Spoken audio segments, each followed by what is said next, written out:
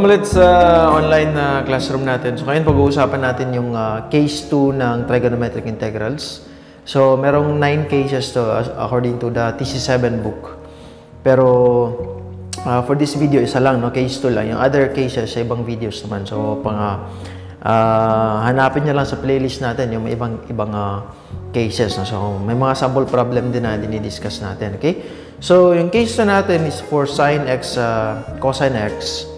And then at least one of the exponents is a positive odd integer. So itong n tsaka m, exponent yan. Tapos para sa case 2, either sa n or m is positive odd integer. So again, positive dapat. Kasi pag negative, magiging over yan. Mapupunta sa denominator. And then odd integer. No? So yung odd again is integer na hindi siya divisible by 2. Kasi yung divisible by 2, even yan. So, odd integer, you have 3, 5, 7, 9, 11, etc. etc. Okay? So, solution for this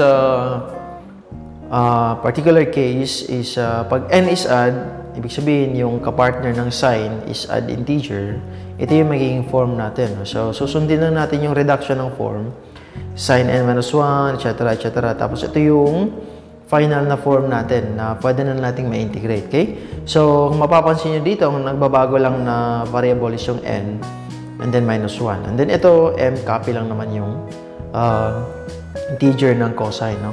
So, yan. Dapat depende. No? At least isa sa kanila ay n. Pag m naman, ibig sabihin yung kapares ng cosine ay positive odd integer. Ito yung gagawin nating form. So, ito yung reduction value. No? So, itong integral dapat magiging ganito na para ma-integrate natin. Okay?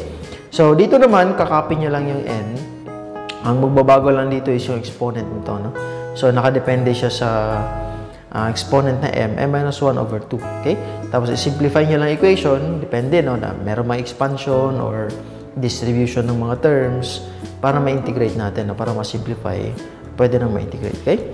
So, sample problem tayo para dyan.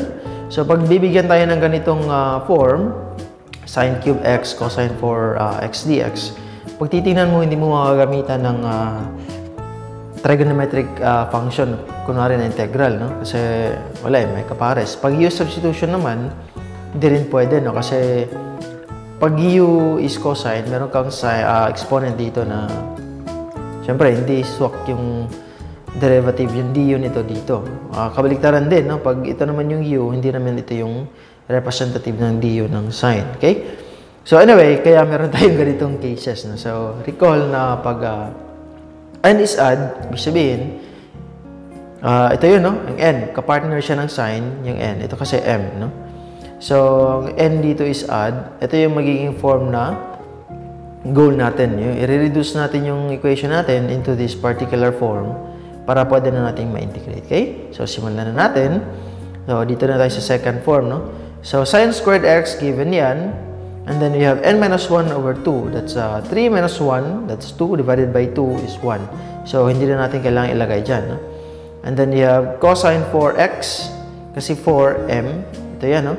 Cosine mx. And then, you have the last term, sin x dx. And i-reduce pa natin. Actually, yung sin squared x dito, tapos magiging ganito, galing lang yan sa trigonometric identity na sin squared x equals 1 minus cosine squared x. Okay? So, ito yan, no?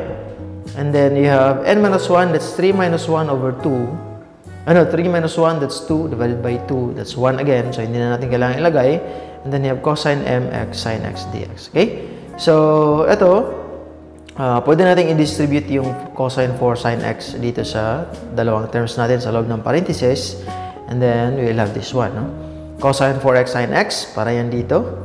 Then, you have cosine 6, kasi cosine 4 times cosine squared, that's cosine 6. And then, meron kang sin x dx. Okay? So, mapapansin nyo dito, pwede natin actually gamitan yan ng u substitution ulit. No? Let u equals cosine, and then du equals negative sine. Yan. So, swak na siya sa u substitution natin. Okay? So, gusto natin ilabas yung negative sign para dito, para diretso talaga na ma-apply natin yung u substitution. So, ang positive na to magiging negative. Since negative times negative, that's positive. Ito namang negative dito, magiging positive na yan. Since positive times negative, that's negative. Okay?